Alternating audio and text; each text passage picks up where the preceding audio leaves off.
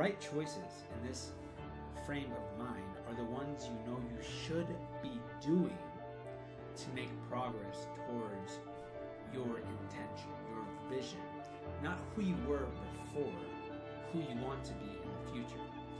And usually speaking, when we experience large degrees of stress and anxiety because of external circumstances, we tend to look to the past for previous solutions, because it's much harder to project yourself into the future and be able to plan effectively, because you're uncertain of what the future beholds.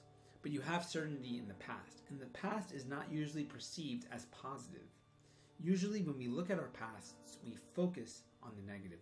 We focus on the mistakes, we focus on the ambivalent emotions that help fill the gap that those lapses of feelings left.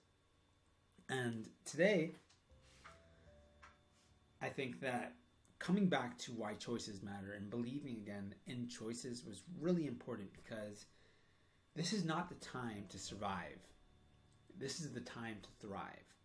We have so much more free time in our daily routines right now as opposed to before this outbreak happened. And I'm not saying it's not the best scenario. I'd rather be working. I'd rather have not had to go through panic.